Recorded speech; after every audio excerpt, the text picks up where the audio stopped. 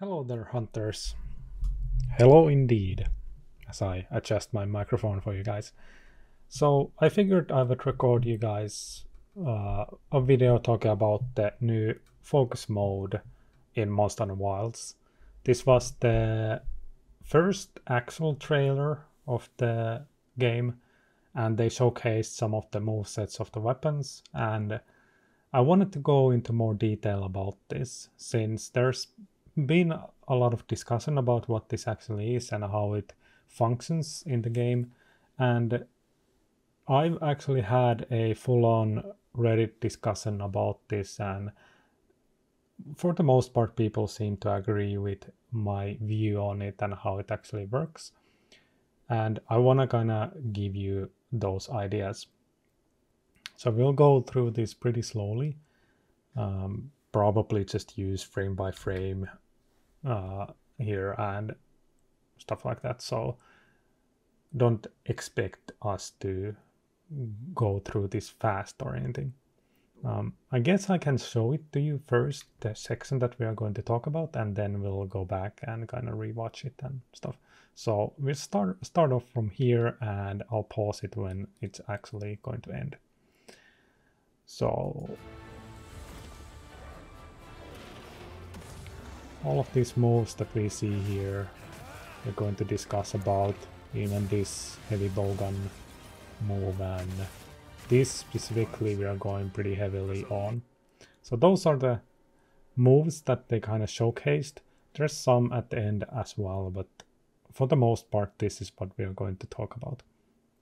So let me go back to this moment here. Okay, there. So the focus mode specifically, what it means is certain, if not all weapons, possibly all of the weapons will have a separate stance that you can go into. For the greatsword here, it means that the character will flip the sword upside down like this, and now they have entered the stance. What we yet don't know is if the stance is something that we can only use after a certain gauge has filled. So there's like a actual meter that you need to use in order to enter this stance, or if it's free to use all of the time. From the description of the focus mode, it seems like the purpose of it is for new players to get a handle of hunting. So my gut reaction is that we can always go into the focus mode stance. There's no limitation. But from the community, what people have been saying about this, there seems to be an overall notion that people would want this to be somewhat limited, simply because of what it allows players to do. And we will see those actions later here. So once you have entered this stance, you're basically in the focus mode. And in this focus mode, you can see multiple things. So here in the next section, we are in the focus mode. Now here we do not see any special wounds on the monster or anything. This is possibly because the character has not inflicted any moves or wounds, sorry. So what I'm talking about wounds, there is a specific section, I believe it was in the blog post of this trailer, I can't really remember, but apparently in the Japanese translation it was mentioned that you could inflict wounds on monsters via just attacking normally. So if you attack the front paw of the monster multiple times normally, eventually you would inflict a wound. Now that wound would be visible in the focus mode. When you go into the focus mode, you could see that that's the area that people have been attacking a lot, so it's wounded, so I can attack that to cause bigger damage. And that's actually the description of in the Monster Hunter website, that these focus mode attacks are pretty powerful. All right, so once you're in the focus mode, you can do certain actions, right?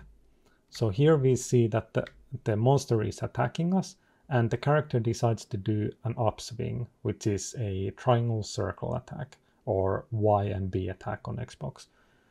Not sure if it's, what is it on PC, but regardless. So it acts as a counter in this situation, because we went into a focus mode and we did an upswing, right?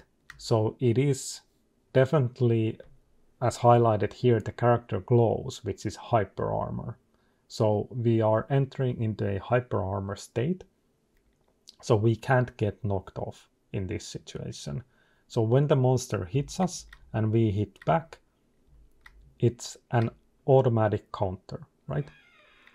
It's an automatic counter that happens, and this is why people are saying that hopefully the focus mode is somewhat limited, simply because if you're just able to always go into the focus mode and every weapon has this sort of a counter, then it becomes problematic when people start to spam this move, right?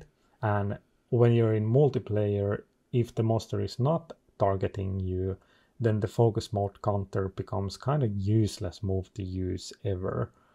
So you would have to kind of adjust, of course. But generally speaking, when you're playing solo, this seems awfully powerful, right? So, and then happens the follow-up move. Now, the follow-up move here is interesting. We don't yet know if the counter always causes this stagger animation to happen. That's uncertain, right? Because normally the way that counter moves like this work is that the monster can just continue attacking afterwards. You just kind of clip through the monster and you do your damage, and the monster does his damage, and you take kind of a cheap damage amount of from your health, but generally speaking the monster can continue from there, similar to how the switch access counter in Monster Hunter Sunbreak worked, where you just press the button and it does the move, you clip through the monster and things continue normally unless there's a stagger animation. So here we don't really know if the stagger threshold got hit. So that's why probably the monster is reeling back. But at the same time, it could be that it's specific to the greatsword's counter attack. So here we go, and we get a follow-up move, which is a gap closer basically. The hunter runs in and does a side swing into a vertical slash. Now, one of the aspects of the greatsword is of course that you can charge attacks. So here I'm uncertain if we can charge this first attack. This seems like an automatic attack that happens always. But this second attack that comes vertically, I believe there might be a chance that you can actually charge it, right? So the vertical attack comes in and it hits. It's either that you can charge it or they're just automatic 2-hit combo. Now, how powerful that is, it doesn't seem to be all that powerful. It's like your normal side swing to upswing moves without any charges. So not too powerful. And yeah, we can continue on from there. Now here in the heavy bowgun, we don't see too much, so it's hard to say about the focus mode really here. But I do believe that this is just a focus mode move. So the hunter goes straight into this focus mode move. I'm not entirely sure how it's possible from a sheeted animation, because the weapon is like on the back of the hunter here. Basically, he's taking it out. So it's hard to say how this functions. And it's really hard to say if this is a focus mode move either way. This seems like a focus mode move because of the extra little barrel thing that's going on there. So it might just mean that heavy bowguns can go into focus mode pretty instantly from just, even if they have the weapon in the back. So yeah. The interesting part here is that we have 3 of these large monsters. It's gonna be interesting to hunt these things. But as I said in the previous video, I do believe that these are not actual large monsters. These are like medium monsters that act in packs and in herds.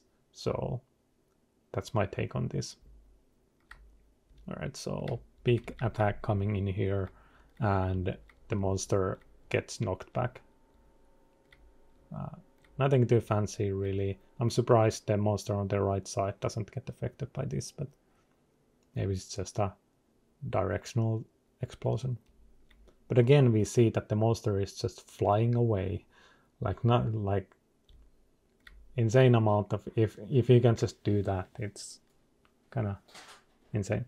Anyhow, next we get to focus on the actual wounding mechanic of the game. So here we see on the monster, on its head, on its back thigh, and maybe on the front shoulder as well, we can see these wounds have been afflicted. Now, the thing that's uncertain as of now is that if we can see these wounds outside of focus mode, because in the earlier sequences, as I showed, the wounds were not showing, and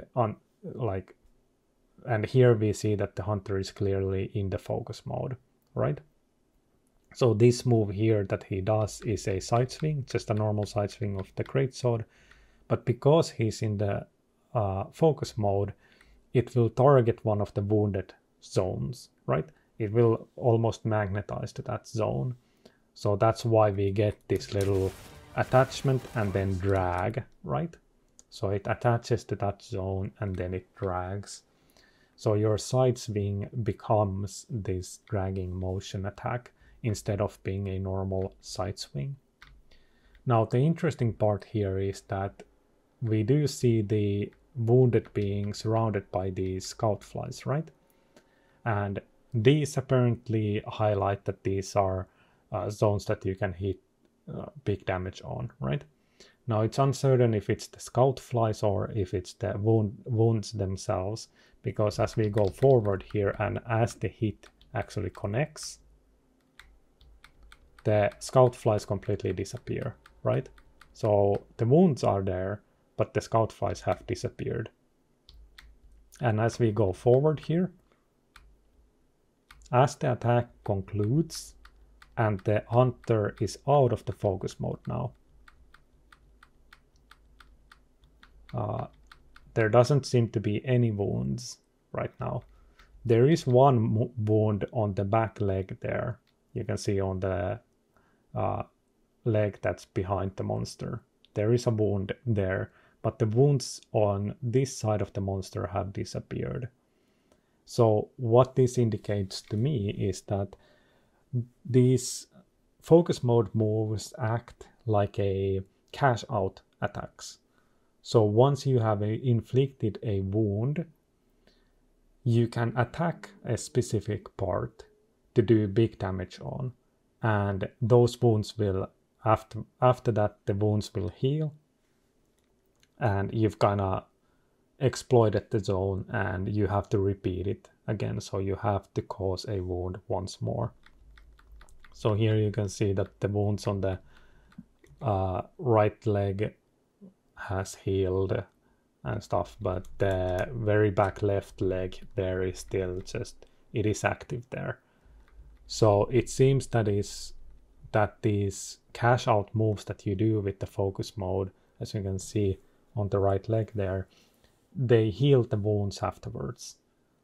So what this means is that players are possibly forced to be using the focus mode quite a lot in order to dish out good damage on these wounded parts, right? Now, the uncertain part is that do normal attacks actually get the same benefit from these wounds? So even if you use normal attacks outside of the focus mode moves, do they still inflict big damage on these wounded parts? That is uncertain.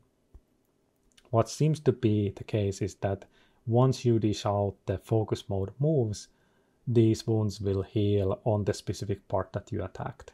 So even if here we see that the right side seems to have 2 wounds, it seems to heal all of the wounds. So there's one wound on the front leg and one wound on the back leg, right?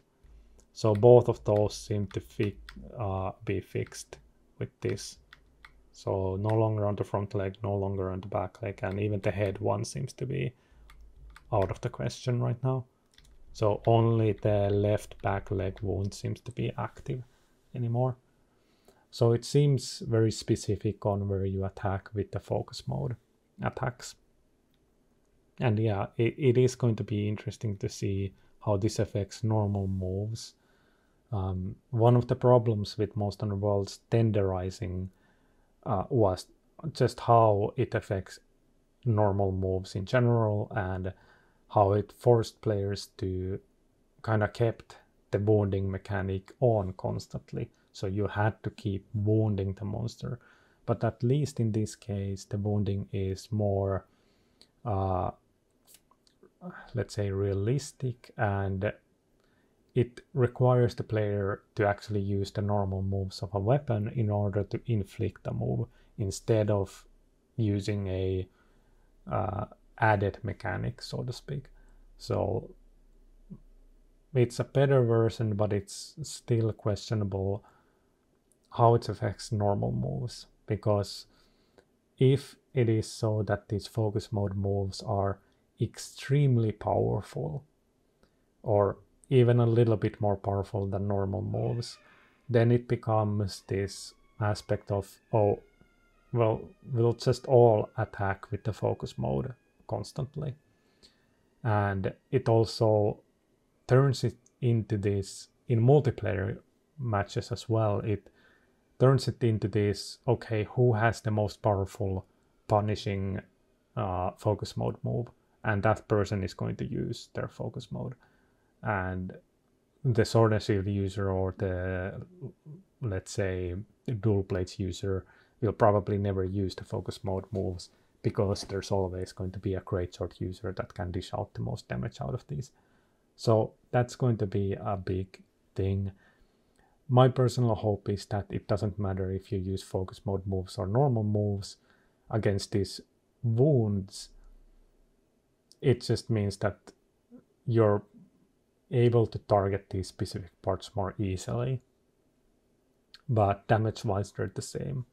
I hope that's the case. So let's look at the last part here at the very end of the trailer, where we see that the hunter is blocking an attack. So here we see the hunter is in the focus mode here. So the focus mode is active, and the hunter decides to card right here. So he puts up a card, which is just pressing R2 basically. And that causes the monster's attack to kind of, or its charge attack to cause in or go into this card animation, right? Now there's two things that happen here. First, the monster attacks the card, right? It attacks with the right paw at the card, and it follows up with a charge attack. Now, people are saying that this might be like a quick time event that happens. For now, it's hard to say how this is going to happen in gameplay. I just think that this is a moment where the monster's AI goes, oh, you carded my attack, I will do a charge attack. If you keep holding your card during this animation, you will go into the full block animation, basically. So if you just keep holding your card, you will go into this almost always. Of course, it depends on what the monster's AI decides to do, if it decides to do the charge attacks. But if this is a quick time event where you have to press a button to keep it still or what, it's hard to say. I personally hope that it's more stamina related. So when you do your focus modes card here, it would go into this animation and sap your stamina pretty quickly. And there's two things that you could do in this situation, is either keep holding R2, which would sap your stamina, or you could press like X to dodge away from this charge attack. So those are the two options that you could do in this situation. So hopefully it's more along those lines. You either keep holding R2, or maybe it's something like press this button multiple times so you can keep holding onto the card. And if you fail that, let's say your stamina runs out, you're going to take damage. But if you dodge out of the way pressing X, then the monster is just able to get free like faster. So there's two options that you can do. You can either keep the monster still a little bit longer, or you can just dodge out of the way. I think that's more realistic way to approach it rather than a straight up quick time event, which is usually with mounting in Monster Hunter 4 Ultimate and in Monster Hunter in general. Mounting is something that's considered a kind of a quick time event, right? So you have certain things that you can hold on to the monster and you can stab the monster. So this could be something that is more linear, where you have to only hold the monster and you can just dodge out of the way when you need to, when your stamina is running out.